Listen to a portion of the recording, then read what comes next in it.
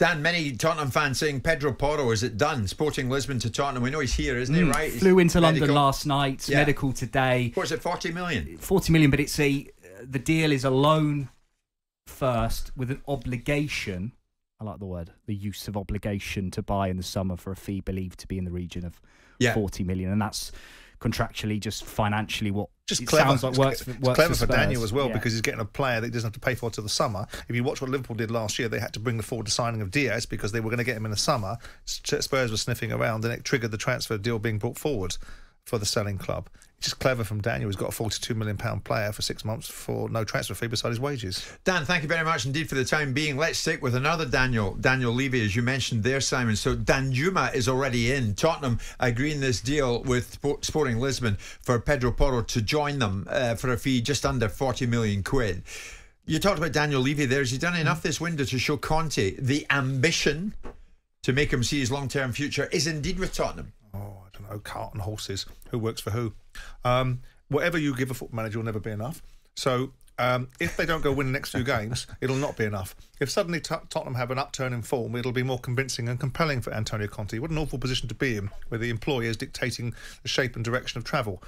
No, I think the answer is no, because Tottenham need more to be able to be as competitive as their fans would want them to be. You know, I made an observation. It wasn't about all Tottenham fans the other day. It was about the Tottenham fans that were singing Levy out that I thought were idiots, because there are two sides to every single story. And whilst Daniel can do more economically than perhaps he is doing, there isn't a necessity to say Levy out. So no is the answer. I don't think there's nothing you can do for a manager like Antonio Conte unless he wins. And of course, if he doesn't win, it'll be your fault anyway. Yeah. And the winning bit surely is his responsibility. Well, that's my point. Exactly. So there is the irony of the situation, because if this player gets slotted into the team and all of a sudden the team starts to fly, you'll not hear any murmurings from Antonio Conte. Everything will settle down, and maybe he'll sign his contract in the summer, and we'll go away from this ever-decreasing race to the bottom of what's going to happen with Conte. But the point is that I don't think it will be enough.